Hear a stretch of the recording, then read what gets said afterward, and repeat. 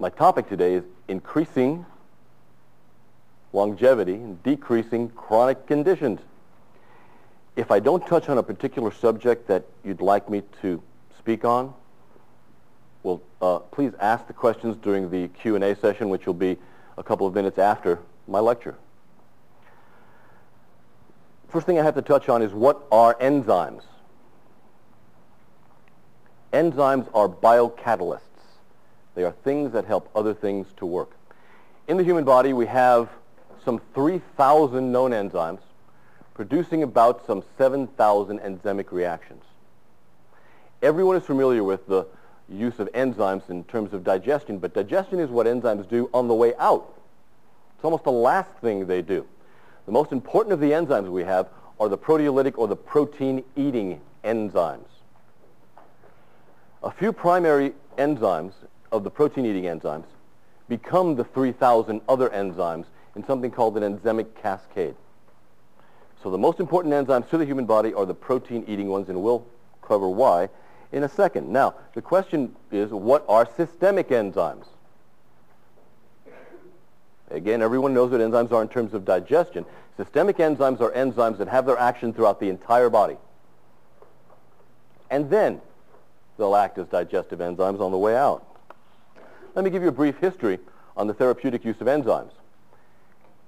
Enzyme preparations were first used by Dr. John Beard. He was a Scottish physician who, back in 1912, discovered that pancreatic cancer patients were not making pancreatic juices. So he surmised that there was something in the pancreatic juices that prevented cancer from setting in.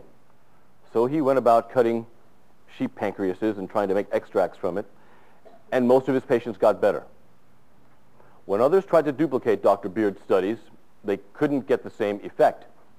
They weren't using the same fresh pancreas, fresh killed pancreas, as he was using. They were letting it lie around. They were doing all sorts of other stuff, and so his work was considered to be quackery, was thrown out the window, and no one thought about it anymore until the 1920s, 1930s, when a young Austrian physician at NYU and Columbia called Dr. Max Wolf took up the study of enzymes. He was an endocrinologist, an OBGYN, and in studying hormones, that led him to enzymes. He was looking for the things that caused other things to happen in the body.